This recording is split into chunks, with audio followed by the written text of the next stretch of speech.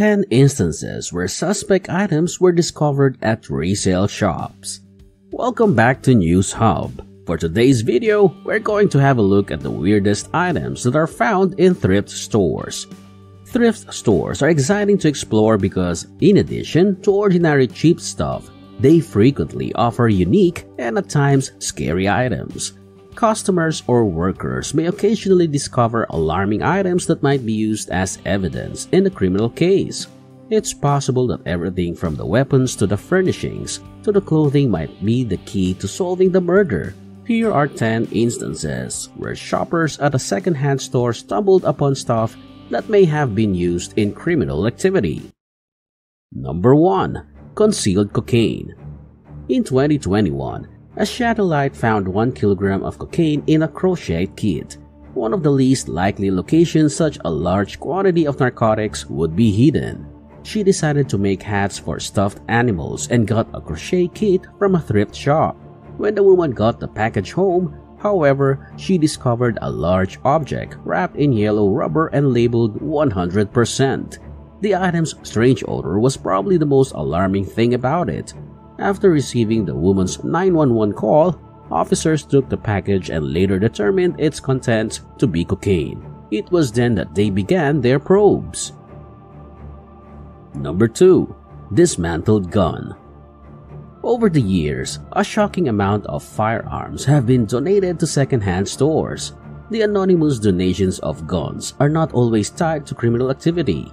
In 2011, employees at the Knox United Clothing Thrift Store, a church-run thrift shop in the Canadian town of Didsbury, discovered an unloaded sawed-off 22 caliber rifle at the bottom of a clothing bag wrapped in another clothing bag inside a donation bin.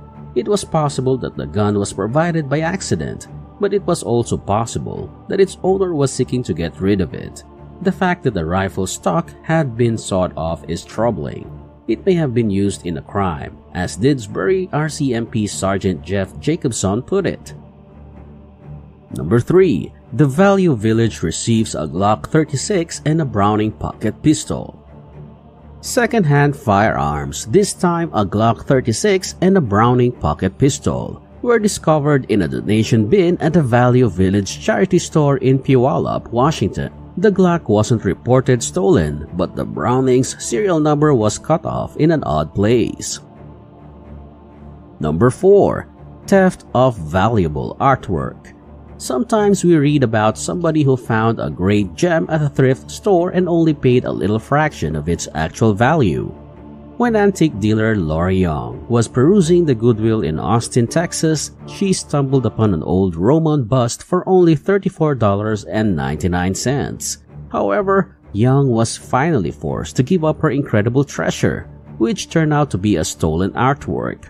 The villa of a Bavarian ruler was bombed and robbed during World War II, and a marble bust said to depict Roman military officer Sextus Pompey was stolen. The circumstances behind the bust's appearance in a Goodwill in Texas are a mystery, although it's possible that an American soldier stole it during the looting and carried it back to the States. Young, who is not the real owner, had no intention of retaining or selling the artwork after learning the circumstances behind its abduction from the estate. Number 5. Possession of an unauthorized quantity of marijuana. 5 huge packets of marijuana were discovered in a donated cooler at a Goodwill store in Monroe, Washington in 2017. Probably the most surprising thing was how much weed was found in the stash. 3.75 pounds or 1.7 kilograms, with an estimated street worth of $24,000. In Washington, adults over the age of 21 are permitted to have up to an ounce, 28 grams, of marijuana in their possession. Very few people probably meant for marijuana to be part of the contribution. The person who left the cooler probably didn't realize it was inside. The police watched security footage and attempted to track down the cooler's owner, but it was unclear if the cooler had been donated here or at the Goodwill trailer in a different city. Number 6. Untrustworthy halter tops. In 1995, proprietors of the Linden, New Jersey thrift store just about everything was sorting through the things of a recently deceased elderly woman when they came across an unusual item. Most of Mrs. Zarinsky's wardrobe was standard for a lady of her age, but there were also 3 halter tops that were more appropriate for a teen. There is a possibility that Robert Zarinsky, Mrs. Zarinsky's son, who is currently serving a 98-year sentence for the murder of a 17-year-old girl in 1969, is connected to the halter tops. His mother had a habit of taking extreme measures to shield Robert from the justice system. After he was suspected of killing a police officer, she allegedly extracted bullets from his body and hid him from investigators. After Mrs. Zarinsky's passed away, investigators combed through donated boxes at the thrift shop that contained clothing, jewelry, and other artifacts from the Zarinsky home, looking for leads in the unsolved killings of 4 adolescent girls in the late 1960s and early 1970s. Number 7. Testimony regarding a secondhand store buy.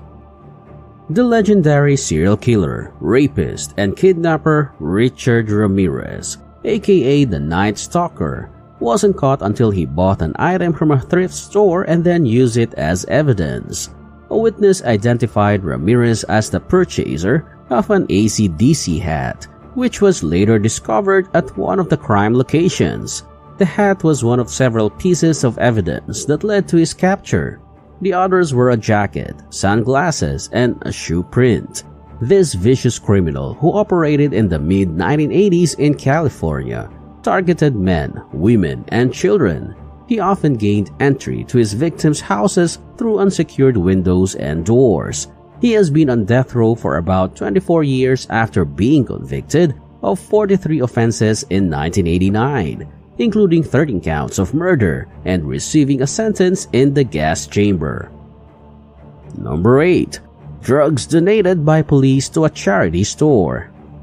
The occurrence in 2022 in Berthold, North Dakota, involving police adds a weird and ironic twist to the topic of narcotics being provided to charity stores. 2 police officers gave a bag of marijuana to a charity that runs thrift stores. Having resolved the case, police enforcement wanted to get rid of the cannabis evidence.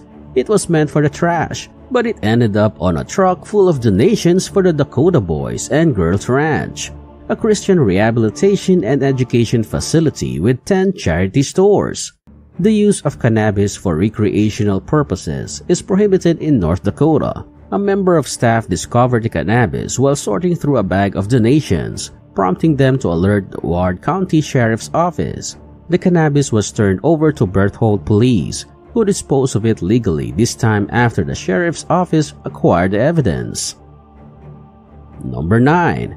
Accusations of child sexual assault proven by sexually explicit photos found in a donated tote bag. Photos taken during the commission of a crime are among the most convincing pieces of evidence possible of wrongdoing. After several unsettling Polaroid photos were discovered in a tote bag that had been donated to a Salvation Army charity store in Columbus, Ohio, a 48-year-old man named Gary Sovey was charged with rape in 2016. When the employees saw the horrifying photos, they phoned the police, who then confronted Sovey. The photos depict a sexual encounter between an adult and a young child, perhaps a toddler at the time of the assault. As suspected, Sovey was the one who snapped the photos of himself with a little girl. Number 10. Skeletal remains in a travel bag. Skulls, skeletons, and urns containing ashes have all been known to mysteriously appear at secondhand shops. These discoveries are typically not linked to criminal activity.